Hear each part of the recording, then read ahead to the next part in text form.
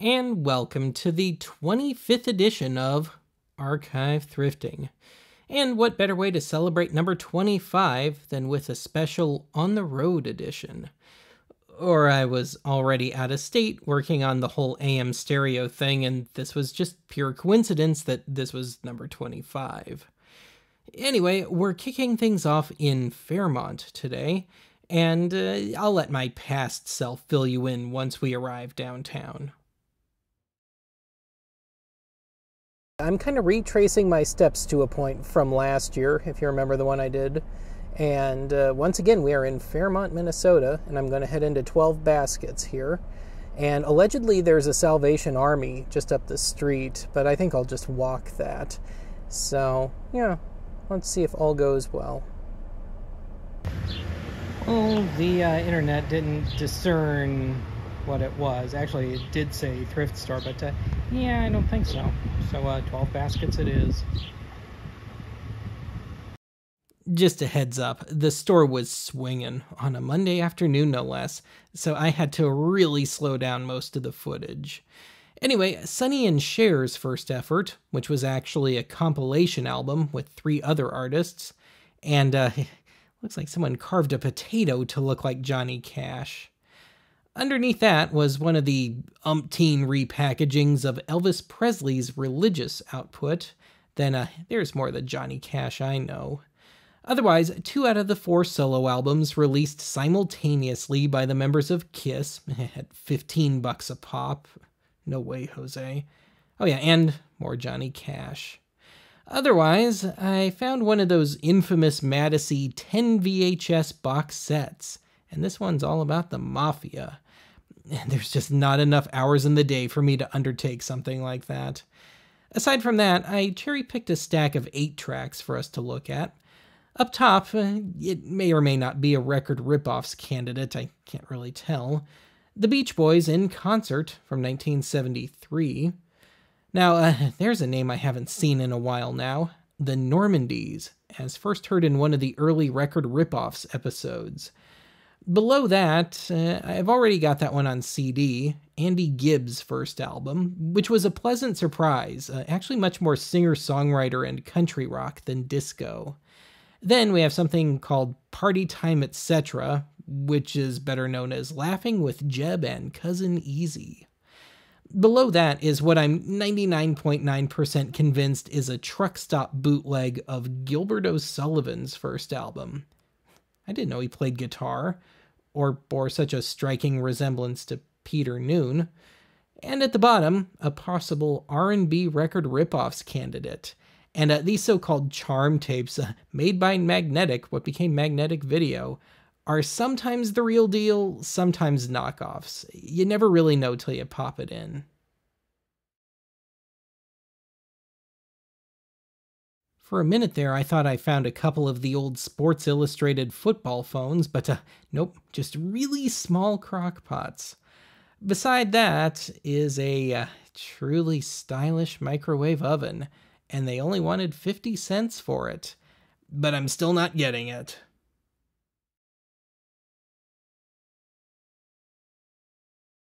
In their ever-cluttered electronics section, I found the box for seemingly a CB or ham radio microphone, and that seemed to be the thing for most of that shelf. Otherwise, below that, an AM/FM cassette car radio. No idea if it's AM stereo equipped, though. Not that it matters. Otherwise, under saran wrap, a VHS rewinder, but just that one way. I've already got a couple of the 2-way ones. A cute little mini stereo and a fairly decent Panasonic VHS deck, but I'll leave those for someone else. Now, this caught my attention, a Sears Dual 8. This is a combo 8 and Super 8mm viewer and editor. These are handy for taking a quick look at films, and of course splicing if you need it. It seems to work. Everything lit up and the motor works, and I'm not carrying any tools to open it up and see what bulb it uses, but yeah, it looks okay. On that note, a little PTSD trigger for me. One of those black box telescenes, and that one's got sound. And I refuse to touch one of those things ever again. Otherwise, rather amusingly, a humidifier. I think a dehumidifier is more useful around these parts. But anyway, always got to check out reel-to-reel decks when I find them. This is one of the later Webcore Regent Coronet decks, probably from the 1962 to 65 range, and I think one of the few 4-track decks they made. These are noteworthy in that they can record at 3 speeds, not just the usual 2. Conversely, these were pretty low-end units, not very reliable, tube-driven, and of course those can be a bear to replace at this point. I'd really only ever use this as a moldy tape cleaning rig at this point, and I've already got one of those.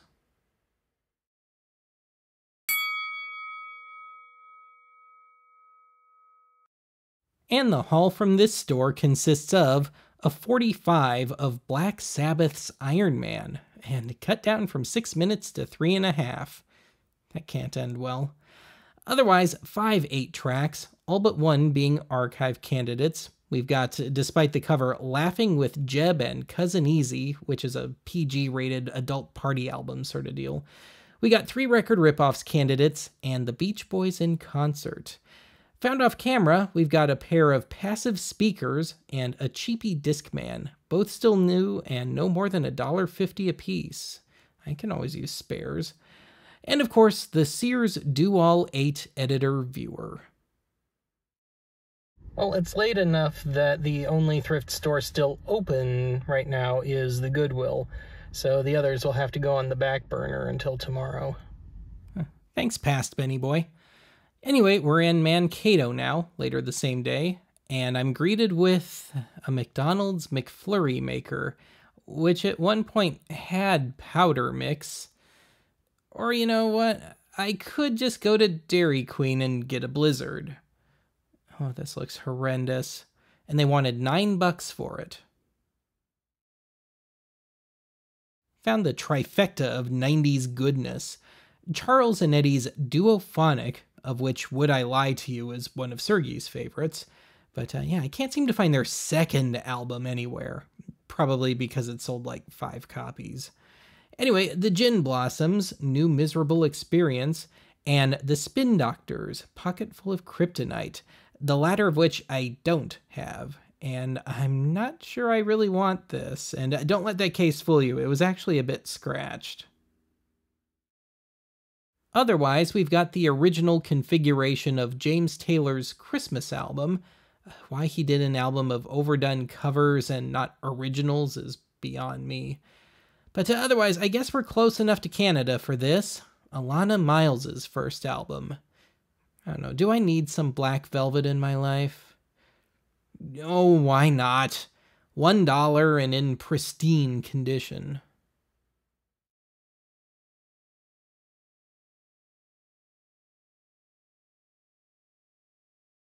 I feel like I just did these tapes in the last thrifting episode. The Carpenters' self-titled album in its US configuration this time. Then another Chrysalis Pat Benatar album, which I've already got on CD, and that tape is probably sticky anyway. And like most of her hit albums, it's about half a good record. Now, I've seen this double Supremes compilation on vinyl many times, but never on cassette, but I've already got their box set. Now, I almost never see Rounder Records albums on cassette, but there you go. George Thorogood's, I think, second album. The self-titled Genesis album, which I won't deny, has a great first side. Side 2 is woefully uneven, though. Anyway, I got some Black Velvet in my life. Do I need some Rico Suave, too? No, not really. And it wouldn't be thrifting in Minnesota without some weird self-recorded things, so here's Erwin Seuss, Volume 13, from right here in Mankato. And Volume 13 is not a joke. The J-Card even touts Volumes 1 through 12. In the VHS, I found what I thought might have been some European PAL tapes that somehow found their way over here, but these look a little dodgy. I'm thinking these might be bootlegs. The tape labels definitely don't look BBC official. Best of. Just best of. And, oh dear, I'm getting some serious Easy Riders vibes from this. It looks like one of those bikers and babes kind of tapes. Yep. I'm still trying to recover the brain cells I lost the last time I did any of that Easy Riders stuff. In the electronics, it's a graveyard for DVD players. And it looks like out of all of those, not one of them has any unique features to it. Good lord, this is as depressing as the electronics sections back home.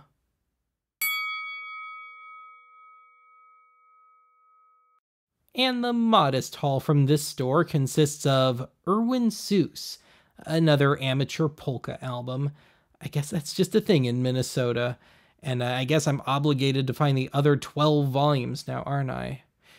And yeah, I got me a little black velvet in my life now, too.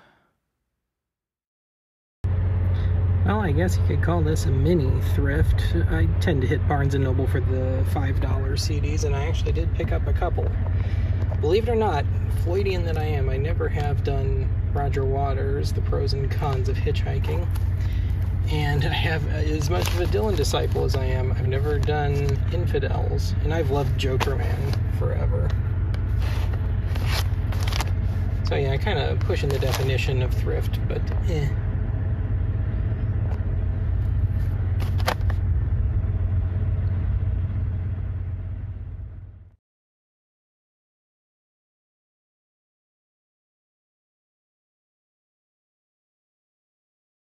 Picking up the next morning at the Salvation Army Family Store. I actually went here last year, but had no luck whatsoever. I didn't even shoot any footage. So here's hoping we do better the second time around. In the CDs, Dion's Deja New album from 2000, some of whose tracks had already been on another album of his years earlier, but it's one of those deals where the label went under like 5 minutes after it came out. But anyway, I love the cuts from it that appeared on his actually really good box set, so yeah, I'll buy it for $1. Anyway, this was one of the radio staples when I was in early middle school, but I don't think I've heard Sonny Came Home on the radio since then, though. Otherwise, a little selection of 8 tracks. So we got a really skimpy Hullies compilation, only about 25 minutes.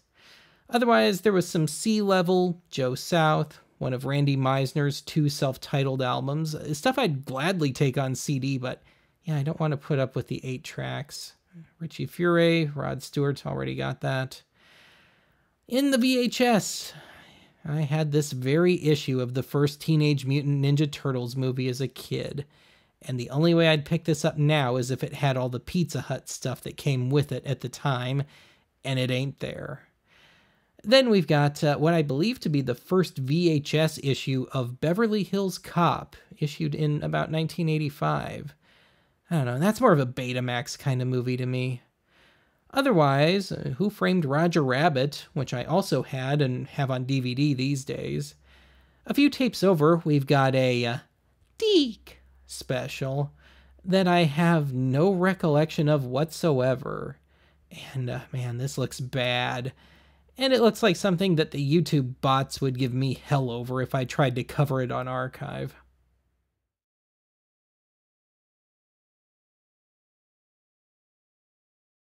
Ah yes, back when they were trying to market Gremlins as a kids thing. I found what I think is the full set of book and record packages at $3.50 a piece. They're intact, they look really nice, and I'd much rather see it go to someone who would appreciate it more than I would.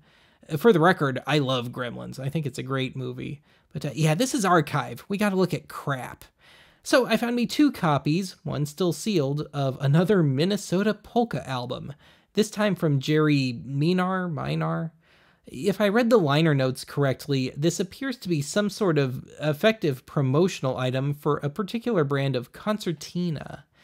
Anyway, I love this movie, Nashville, from 1975. Already got this soundtrack on CD, and for the most part, it just doesn't play well outside of the movie. In the electronics, a photo phone for your functionally illiterate and or dementia-ridden grandparent, I guess. Otherwise, I haven't seen Mad Catz anything in some time, but yeah, there's a steering wheel set to use with your Sony PlayStation. And I do have a PlayStation, but no racing games and no desire to try and store that thing. Anyway, we've got what I'm sure is a totally dim and pixel-rific Epson projector. And yeah, I do see the weather radio in the background. I've already got the top-of-the-line Midland at home. But yeah, not much shaking here.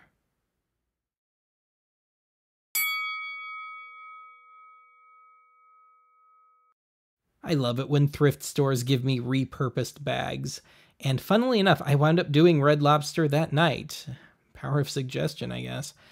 Anyway, the haul from this store consists of Jerry Minar and his friends, and his concertina, found off camera some VHS tutorial thing called Radiant Pearls, and I was getting some serious magical rainbow sponge vibes from that. Found footage fest fans will get it. Also found off camera, Al Jarreau's Breakin' Away, little early 80s yacht rock goodness, you know. And of course, Dion's Deja New. One last store before we leave Mankato, neighborhood thrift store, which I spotted on the way into town, so it seemed appropriate to make it the last stop on the way back out. On top of the cassette display were 2 blank VHS tapes, one still sealed, but it was actually the open one that piqued my interest. This is the earliest Blockbuster video blank I've ever encountered, early 90s. No idea if anything is already on it. I'm kind of hoping there's something on it. But yeah, at 75 cents, it seemed worth it, if only for the good condition and for what it is. The front of the store was just swinging, so I brought my electronics finds to the back just for a little piece. Anyway, I found 2 DVD recorders. This first one is a Funai, a brand I'm really not fond of at all. They made the last VHS decks, and those things were total junk. I can't imagine this is much better.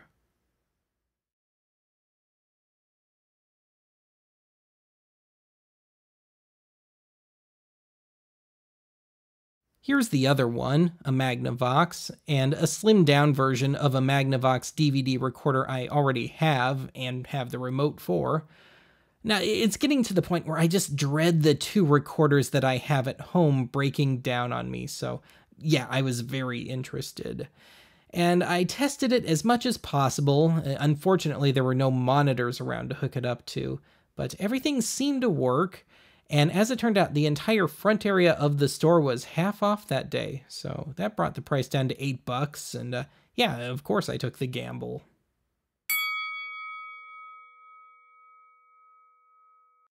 And the semi-modest haul from this store consists of the Blockbuster Video possibly blank tape. I haven't popped it in to check yet. Now, these are rebadged Sony tapes. They're perfectly decent tapes, it's just the packaging looks kinda cheap. And yeah, of course, I also picked up that Magnavox DVD recorder.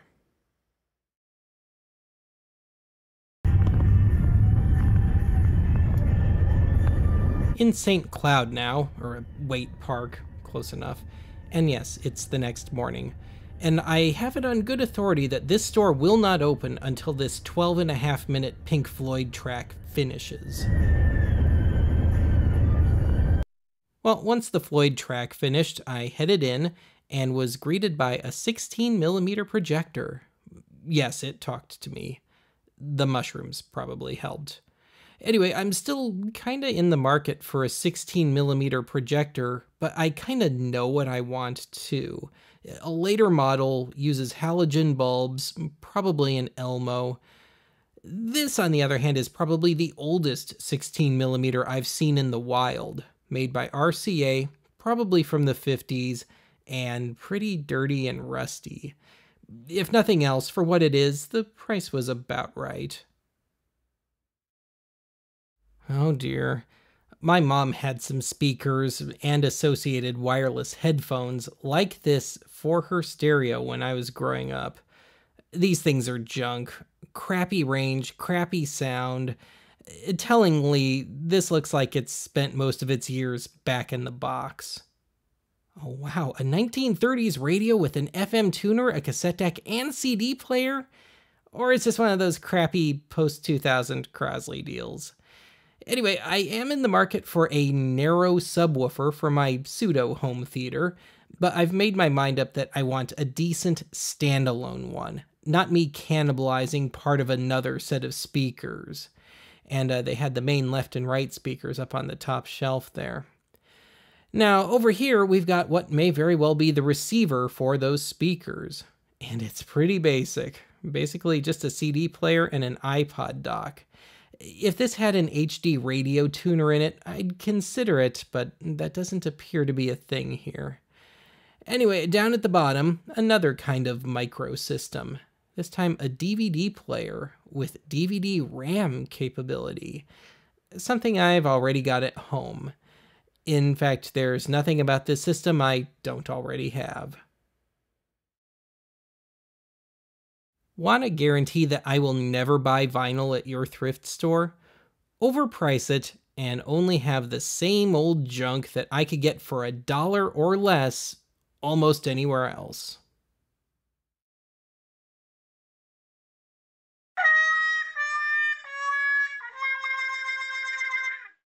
And on to today's last store. And yes, these have all been presented chronologically. Anyway, I had some luck here last year. Let's see if lightning can't strike twice. Well, in the last thrifting episode, I got shafted out of a copy of Twisters, Fury on the Plains. I guess this'll have to function as something of a consolation prize. Twisters, Nature's Fury, from 1997 or so. Now, I have since seen Fury online, and I think I nicknamed almost everyone in that thing Cletus. Anyway, the Lalonde brothers strike again. Another one of their weird evangelical apocalyptic tales, titled Apocalypse no less. Yeah, I'm only tackling this one if the Riff Tracks guys do it. I refuse to take that one straight. Anyway, another Roger Rabbit sighting, this time tied to Honey, I Shrunk the Kids. And I used to rent this just for tummy trouble. I'm still holding out for the Laserdisc compilation of the standalone Roger Rabbit cartoons. I don't need this. I already have other means of playing and transferring microcassettes, but it's got a foot switch and very speed, and it was just as well. It was dead. I think some secretary rammed it right into the ground. Now that is one sexy beast. An NEC DS 8000U SVHS deck from about 1989. And this thing looks like it's got a few toys to it. Oh man, this looks almost like a full-fledged editing deck. And I can't confirm it, but I've heard that these things can do linear for our more pretentious viewers, stereo. Something I've been after for some time now. But anyway, $15, fair enough. Let's test this sucker out.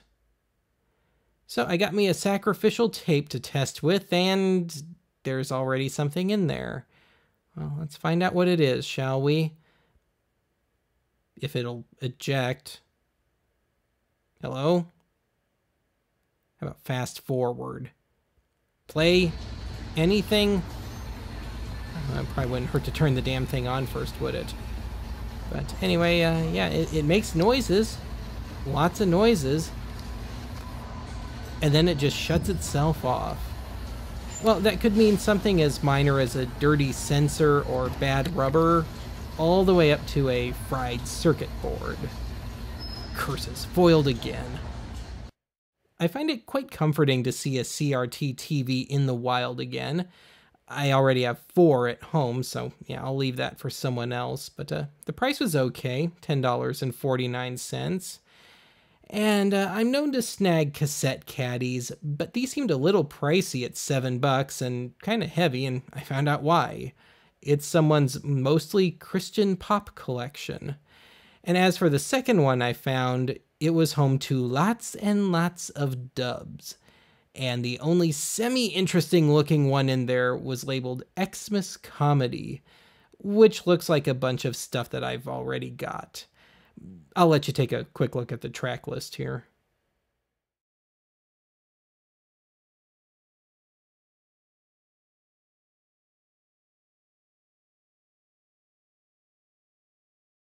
Mentioned these earlier already. This is a VHS rewind fast forward unit. And even though I've already got two, I'm kinda kicking myself for not picking this up for, a third. Otherwise, I found part of a Radio Shack VCR rabbit.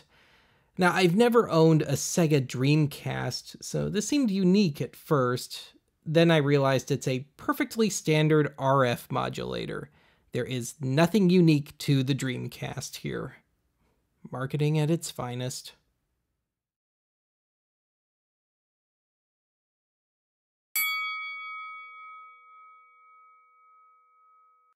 And the haul from this store consists of Twisters, Nature's Fury on VHS.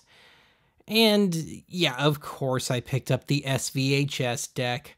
The shipping alone on Fleabay on another one would be far more.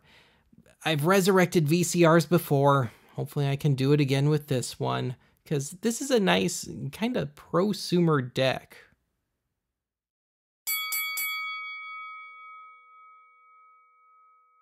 And the possibly record-breaking final haul from this 25th thrifting expedition consists of the Sears Do-All 8 editor viewer thing, 2 records, a 45 from Black Sabbath, picked up by virtue of it being a Black Sabbath 45, and Jerry Minar, and Friends, a whole lot of concertina going on.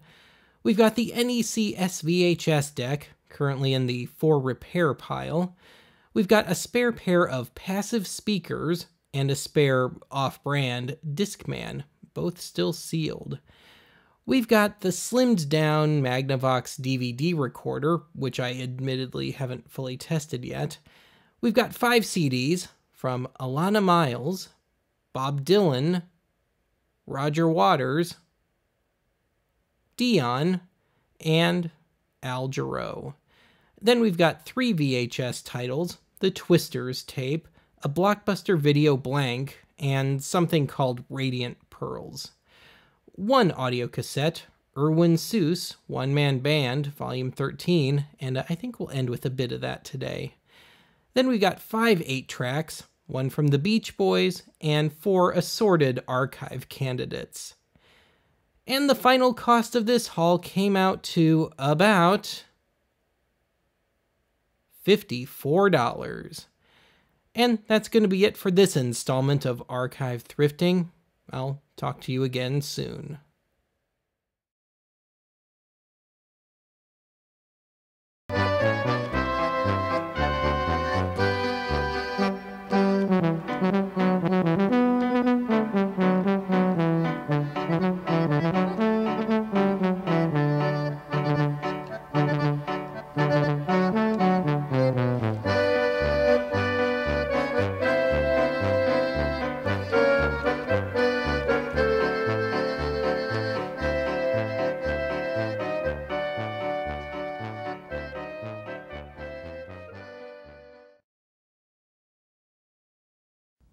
Kat, we get often asked so much what type of paper to use. What is your favorite cardstock? My favorite cardstock is a matte paper that's absorbent, and I mostly like to work with colors that range from whites and creams all the way to crafts and dark browns.